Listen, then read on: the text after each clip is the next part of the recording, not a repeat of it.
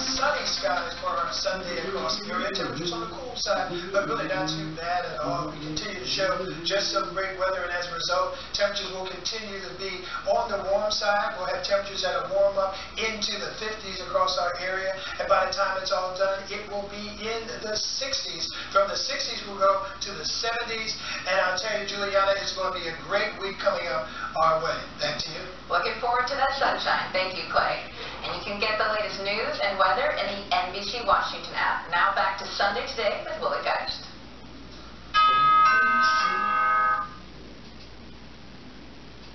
It is foretold, though I have committed no crime, I will be arrested, tried, and found guilty.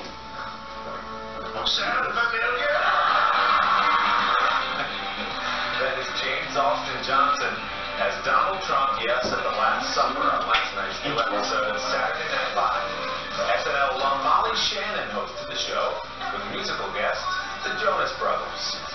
Airing of its 15th season, It's Always Sunny in Philadelphia recently became the longest-running live-action comedy in the history of American television.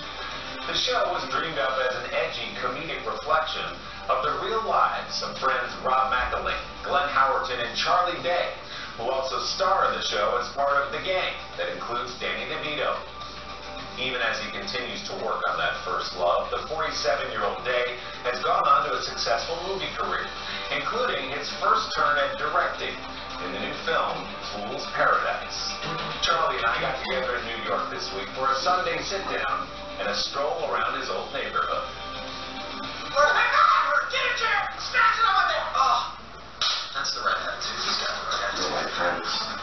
Charlie Kelly calls the city of brotherly love home on the show It's Always Sunny in Philadelphia. You're like, what's that rascal Charlie up to? What's he up to this time? I think he had it all. But the idea for the long-running FX comedy series Look what I can do! was born here on New York City's Lower East Side. We would shoot so many sort of funny videos on these streets. Where a budding actor named Charlie Day, the real-life Charlie, shot short films with friends that would inspire 15 seasons of Sunny and counting. Working on season 16, right? Yeah, we're right now. Season 16 as we speak. It's the longest-running sitcom in the history of TV, which is just a staggering thing. Why does it have such staying power? First and foremost, the fact that we get along and we want to do it. We're lucky. We really enjoy the process of working together.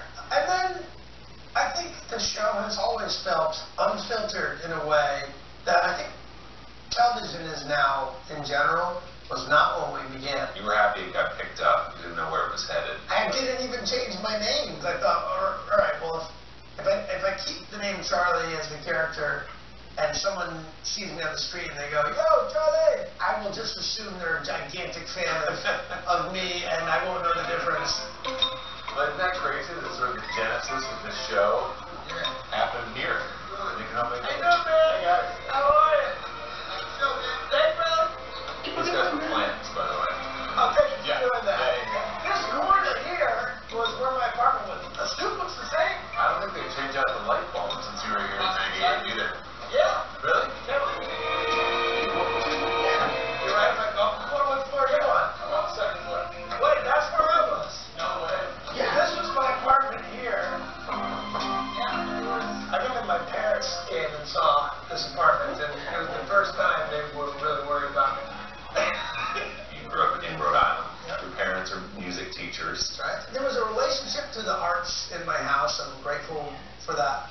Looking back, I think I was embarrassed about it as a kid, you know, like, why are my parents listening to classical music or watching an opera on the TV? So I sort of was rebelling against it and thinking, no, I'm just going to be a sporty guy. And around my senior year of high school, started teaching myself how to play the guitar and did a play, and then maybe started to get attention from girls for the first time in my life. I thought, okay, this is a better fit for me. Summer stints at the Williamstown Theater Festival were followed by voiceover work for the Independent Film Channel.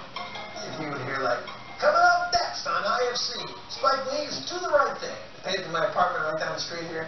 It was around that time Day met his wife, actress Mary Elizabeth Ellis, moved to Angeles and watched his career take that sunny turn. You know, this is cheating, by the way. You're cheating. With the doll. With Dennis! I mean, to me, it could go on indefinitely. It's harder and harder to do. That's a hard ask for anyone to say, hey, do that for 18 years and don't pursue any other things. And that's the challenge, trying to find the window where we just make sure we can give it the attention it deserves. Day's other things include roles in hit films like Horrible Bosses, Pacific Rim, and most recently, the Super Mario Brothers. Luigi. He voices Luigi alongside Chris Pratt's Mario. You know, Sonny has been the greatest thing that's happened to me professionally, but never has been sort of considered like a massive franchise thing. No one's ever called me to play Indiana Jones, so just be part of a big franchise is just fun. It's fun to get to be on the ride. Now that you bring Luigi, they're going to start calling me Indiana Jones. Maybe that Marvel totally, we'll see. Kind of cool place to live when you're a young guy, you know? It wasn't fancy yet, so it felt like I didn't mind running around with the camera. Day has been working on something else for almost a decade. A movie he wrote and stars in about a silent star thrown into the Hollywood machine. You and me are gonna do big things, pal. I can feel it. Fool's Paradise, also Day's directorial debut, arrives in theaters next month. This is your first time doing it. How did that add to the challenge of playing this difficult character, number one, and also running the show? I felt a little comfortable in that arena because at the time that I started, I think I had 13 years experience running the show of It's Always Sunny in Philadelphia with Rob McElhenney and Glenn Howerton. However, I think I ran into some roadblocks, and I also didn't have my two buddies when I was really questioning something. I didn't turn over my shoulder and say, hey, Rob, do you think we should? Oh, he's not, I'm on my own. Hey, Latte, welcome. Welcome to your team. You got me, your agent. I'll handle all incoming calls. I take 10%. Day directs a star-studded cast that includes Ken Jeong, Edie Falco, Jason Sudeikis, John Malkovich, and the late Ray Liotta in his last performance. It's probably my biggest regret is that Ray is not going to get to see the audience see him. He has seen the film. He's funny, too. He's really funny in the movie without being over the top. And, he would pitch me jokes that he wanted to try, and I always let him try it. And I'd say about half of them actually made it in the movie. He was just a really driven, committed, and serious about his craft guy. And I'm excited to get to share another Ray Liotta performance with the world. Do you have those moments like, my gosh, look at the collection of actors I've assembled here? Yeah, like having to give a note to John Malkovich. I felt very wrong. Excuse me, Mr. Malkovich. You might know me from basic cable television. I just want to share it. It's like a child I'm super proud of, and I'm ready for it to go out in the world. And if people don't like the child, well, they decide. Oh, they're going to like it. Fool's Paradise hits theaters on May 12th.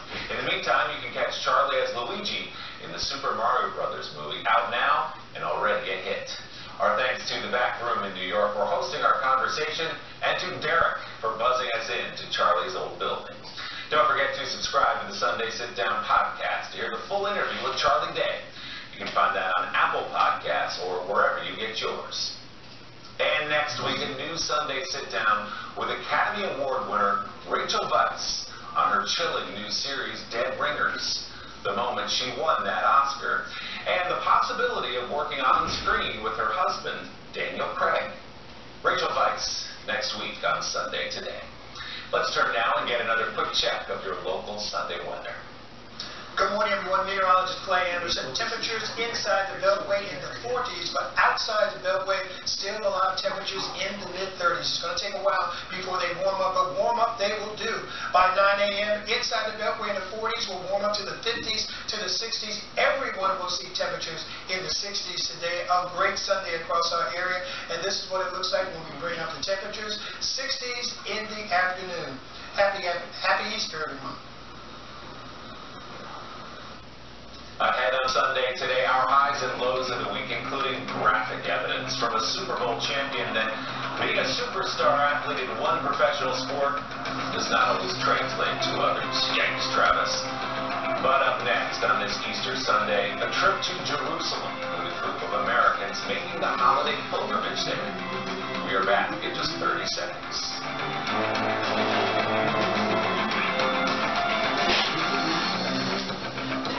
The City Custom Cash Card automatically adjusts to earn you more cash back. See you tomorrow.